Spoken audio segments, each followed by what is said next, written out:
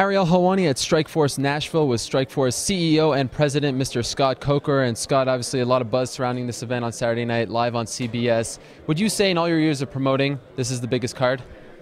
Definitely, it's the these three guys these three fights could all be main events of their own, so it's a triple main event. So yeah, I would say yes.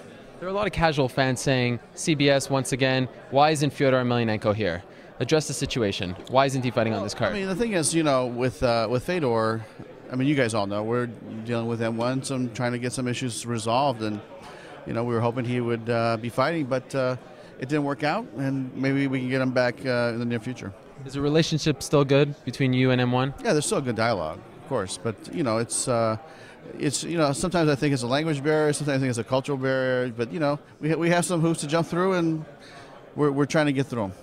Last week in Abu Dhabi, UFC President Dana White said it's his obsession to sign Fedor and that he's talked to M1 more recently than we think. Right. What do you take? What's your take on that? We have a contract. That's all I have to say, is we have a contract. Okay, speaking of contracts, how difficult was it to get Shinya Aoki to fight here in the United States, considering the dream partnership? I'll tell you, and I've said this over and over and over, it took me about a year to make this fight happen. I wanted this fight to happen last year, and for whatever reason, scheduling this and that, it just didn't work out. But as a fan and as somebody that's been in the mixed martial arts business and worked in Japan for K1 for many years, it was a personal goal for me to have their champions fight our champions, because I think that's really what should be going on. I think that the best fighters in the world should fight each other, and you know what? This is, I think, the number one shot. The guy that wins this fight, I think, could say he's number one. Yeah, considering what happened last week in Abu Dhabi, you'd say that's fair? Absolutely. This is for the number one slot in the world.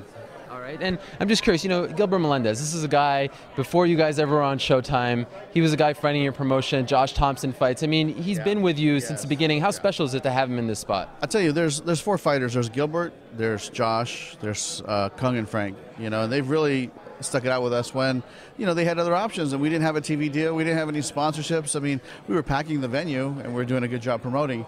But, they have a special place, in my heart for those guys, because they were very loyal and stuck it out with us. And so whatever I can do for them, I'm going to go out of my way. And so when this fight opportunity came for Gilbert, I said, Gilbert, this is going to be a great opportunity. Let's do this on CBS. And he was excited, and let's get it on. You mentioned during the press conference that when you guys had your initial Showtime press conference in April of 2009, the roster looks entirely different now. Did you think it would happen this quickly, the evolution of your roster? No, I really didn't. And, we picked up certain assets of fighters. But if you look at what we picked up and what we started with in April to now, it's, think about pre-April of 2009. We had 15 fighters under contract, right? Then April starts, we have 65, 70, and now we have 140 fighters in the contract. So, now we have, Dan Henderson, we have, Jacare, Gegard Musashi, King Mo, we'll work through the Fedor thing, Gina, I believe we'll be back, because I That's a big question. Yeah, well, I mean, the thing is, she's doing her movie thing, right? But I believe there's that fire inside of her, and I don't think she wants to end her career the way with a Christine Cyborg fight. But I think she's a fighter. But I wish her success in her film career as well. But if you look at the roster, just continue to grow, get quality guys. Add a Dan Henderson. It's just really been amazing to watch, and I'm so thankful to these guys because they're fighting their hearts out, and we're happy to have them on Showtime and happy to have them on CBS.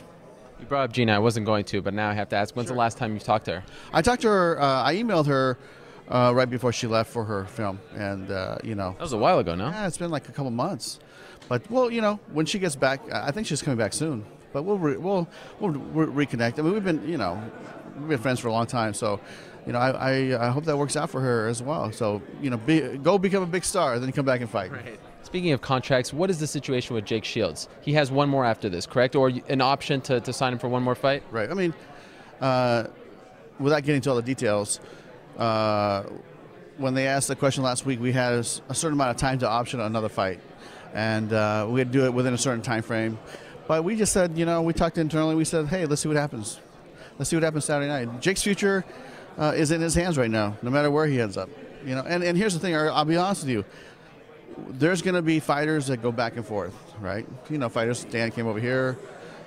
Fighters are going to go back and forth because because Strikeforce is an option now, they're going to be looking for, a better contract, just like a football player would in the NFL. It's like, am I going to end up here? So fighters are going to go back and forth, and I just believe that's going to be the future. No truth to the rumor that there's some dissension between both parties, right? No, I don't think so. You could ask Jake that, but I don't believe there is. Okay, final question. The report earlier today that Mike Whitehead has been arrested, and obviously I know you've been following this story. Two questions. Is he still under Strikeforce contract? And B, do you know anything else about the situation? I don't know. I got a text on the way over here saying that Mike was arrested. I just don't have any more details, really, and I'd like to go find out and talk to his manager and find out what's going on. So I really don't want to comment on that because, it's a sensitive issue and really has nothing to do with fighting. It has to do with, he has some personal issues he's going to have to work through now. And, I wish him luck. I mean, he fought for us a couple times and he's had some great fights. Him and, who was it that fought Affliction? It was Randleman. Well, he fought Randleman and King Mo. Okay, was it Randleman? No, I think it was Randleman and him and then Babalu and for Affliction, yes. That was a great. I mean, it was a good fight, right? So, he's a great fighter. He's had good success in the cage and the ring, but this is something that goes way outside fighting. But is he still under Strikeforce contract? He's under contract. Okay. No. All right, Scott. Well, we appreciate it. We really look forward to Saturday night. Yeah, thanks, sir.